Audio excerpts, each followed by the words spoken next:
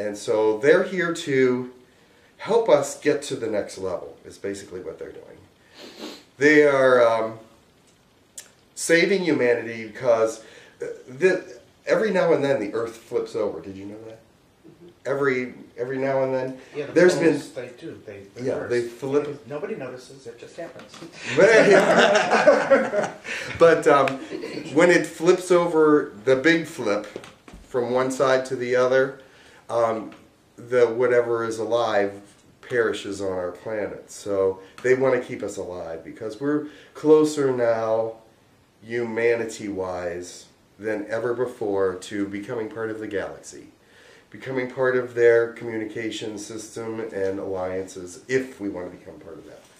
So this is, Earth is under a lot of interest to them right now.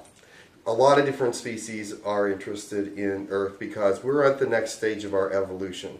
Have you noticed that Reiki is becoming more popular? Have you noticed that the Far Eastern mystical religions are becoming more popular? Have you noticed that energy is stronger? This is part of human evolution, is that we live in this magnetic field for so long, we're becoming part of it. You know, our energies are becoming part of a different kind of energy.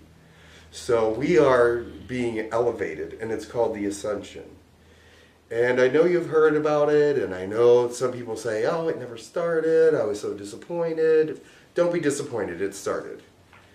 And it started when it was supposed to. The reason why you don't know about it is because it starts really, really small.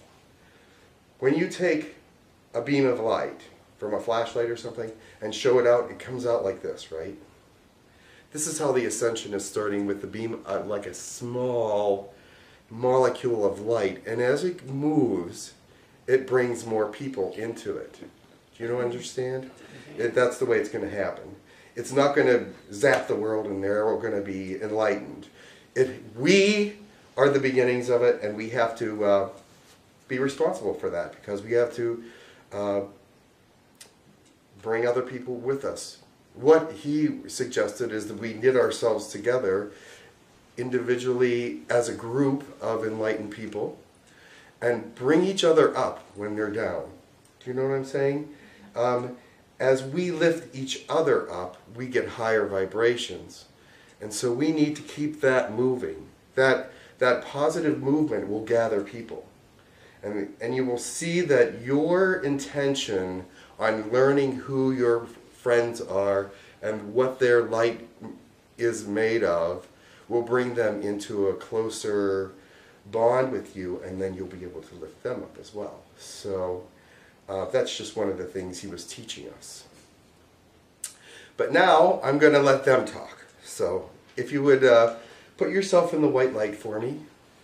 I mean, all positive intentions, godly thoughts, nothing negative, please. That really interferes.